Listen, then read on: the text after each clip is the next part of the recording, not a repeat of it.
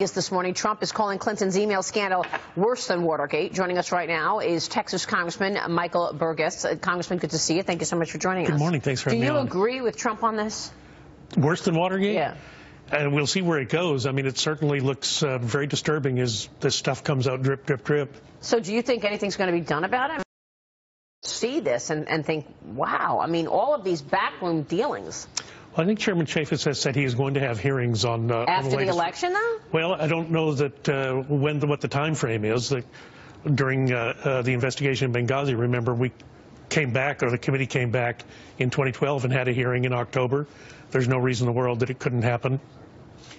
You know, so Watergate was largely about abuse of power in the executive branch, but it also introduced the phrase, the cover-up is worse than the crime. And we see here, Congressman, an undoubted cover-up. Now, what they were covering up is certainly open to speculation. This new batch of emails reveals that it could have been this collusion between the State Department and the FBI, at least a quid pro quo offer. How much can come out in the next 22 days, however, through congressional action versus these WikiLeaks? Well, that is, I will tell you, as a member of Congress, that's concerning to me. Sure, you want the entire story to come out.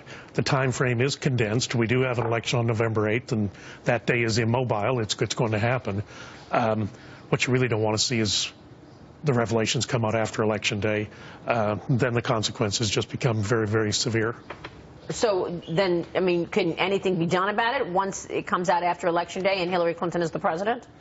Well, that would depend upon the actions of the current president. There are things, of course, you remember Ford famously pardoning Nixon. It would be unusual to start a presidential term with a pardon.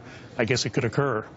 Congressman, talk about the ability of the Republicans to hold the Senate and House.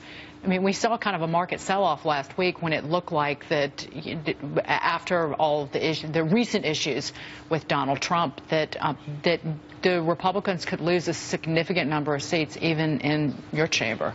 You know, honestly, I don't think that's going to happen. I do think the House is, I don't want to say safe, but I think the House is going to remain in control. The Senate has always been a question mark just because the number of seats the Republicans are defending. But, I mean, here's the bigger thing. I'll do everything I can on the House side to try to create the right kind of legislation for national security, for health care, for tax policy. But if you don't have a president down at the other end of Pennsylvania Avenue who's willing to sign those policies, it's all that work is for nothing.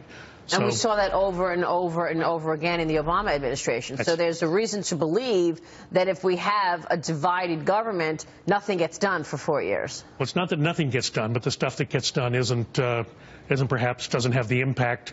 Look, we've had 1.1% growth for I don't know how long. People want jobs. The way you get jobs is to get economic growth. And you don't get economic growth with the type of regulations that are coming out of the federal agencies during this administration. That has to be reined in. It has to. What do you want to see the Trump camp focus on tomorrow night in the debate to really refocus? What's most important to you? Well, what I've said over and over again is issues, issues, issues, policy, policy, policy. And I don't care which issue. I don't care which policy. But that's where I want to see the focus. Obviously, for me, I'd love to see the focus on health care, ObamaCare. Oh, my gosh, what a disaster. And it's getting worse literally by the hour. Remember, they always say that the first step in recovery is you've got to admit you have a problem. Governor Dayton did us all a favor. Bill Clinton did us all a favor by telling us that this is such a dreadful program. And you were an OBGYN before going into politics. You and several doctors in Congress recently said that ObamaCare is about to collapse. It does look like it's teetering on the brink. What leads you to that diagnosis? Well, look at the increase in the premiums. Look at the number of counties across the country that have only one insurance opportunity. That's really not a choice. That's really not competition. If there's only one, remember when Obamacare was sold, it was, well, we've got to increase the amount of competition. They've destroyed competition in the commercial insurance market.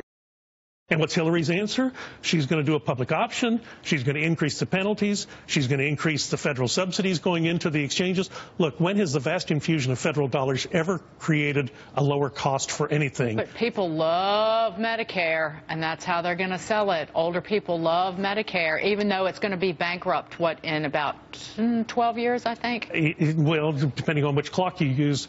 And this is the problem in Medicare. People who have paid into the system all their lives will tell you that this is not a benefit. This is something that's not entitlement.